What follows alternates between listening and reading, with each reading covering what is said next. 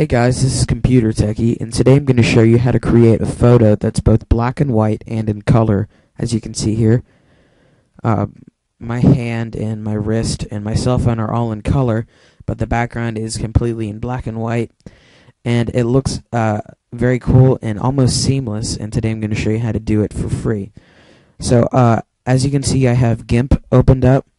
If you want to open up the photo that you want to edit, once you've opened up GIMP, all you have to do is go up to File and go down to Open.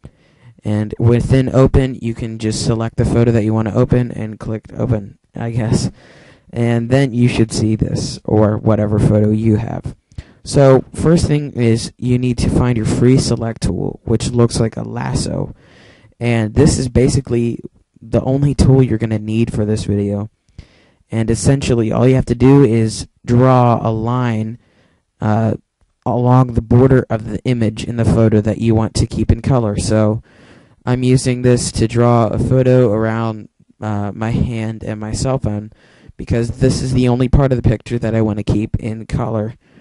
And whenever you draw a line around the image, make sure that you keep your line very close to the border. It doesn't have to look exactly perfect whenever you draw the line, because that's the good thing about GIMP. You can edit it as much as you want, and you can always try drawing the line over again, but just try to make it very close, because most of the time you can't really notice any imperfections you've drawn whenever you turn it into black and white.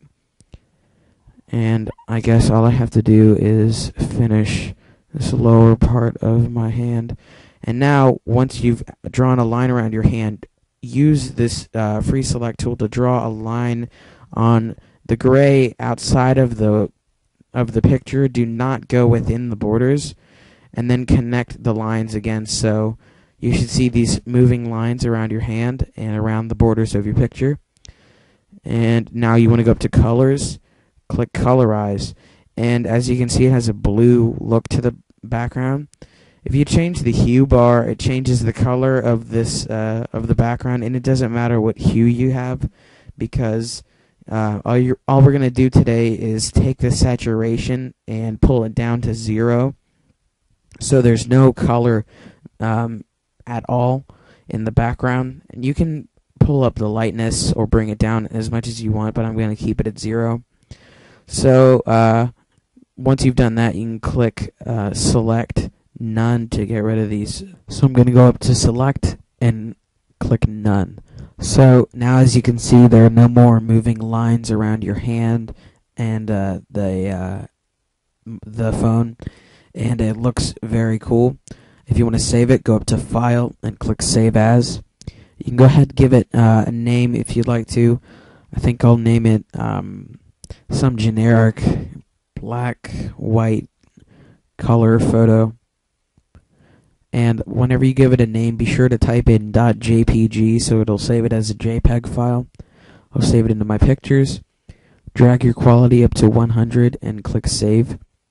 So now if you go into your pictures folder and you close GIMP, you can find that photo that you just completed.